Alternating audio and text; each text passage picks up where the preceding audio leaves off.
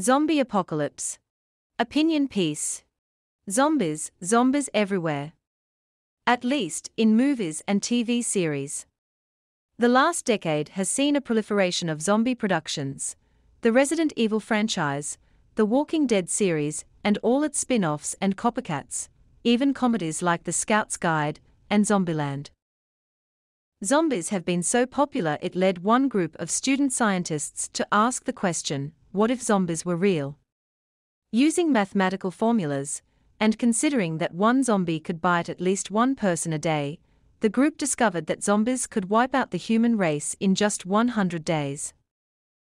However, their professor was not impressed. He told them they hadn't considered enough factors, such as how many zombies could be killed in one day, how much distance would people intentionally keep from the zombie population, and how many babies could be born.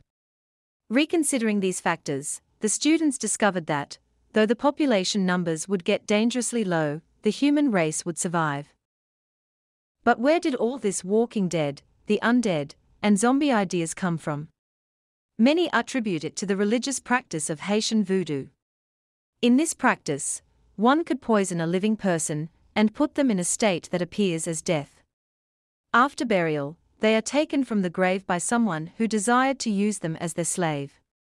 So the word zombie originated from the voodoo language, no doubt, and was introduced into English around the early to mid-1800s.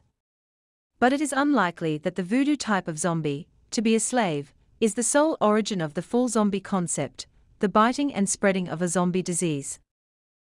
In fact, the concept of dead people walking can also be found in Chinese literature dating to the mid-1700s. There is also the literature of vampires from Europe, which is just another variation of the undead biting people. The concept of zombie is rather more symbolic of the many pandemic diseases that have ravaged the human race throughout history. Zombies are a disease-ridden people who will spread the disease upon contact.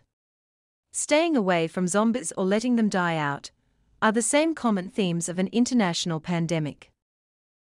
The Black Death of Europe is a disease that spread so easily and quickly that it killed 200 million people. There were dead bodies everywhere. People, even then, knew to keep their distance from the dead bodies. They also stayed away from people who had the disease, who were in essence the walking dead, alive and walking today, dead tomorrow.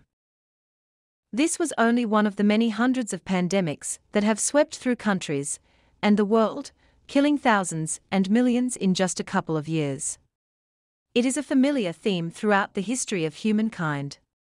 There are even pictures in century-old newspapers that represent these diseases as monstrous death-like bodies reaching out to kill the living. If you saw them, you would think they were zombie images, not news articles about diseases.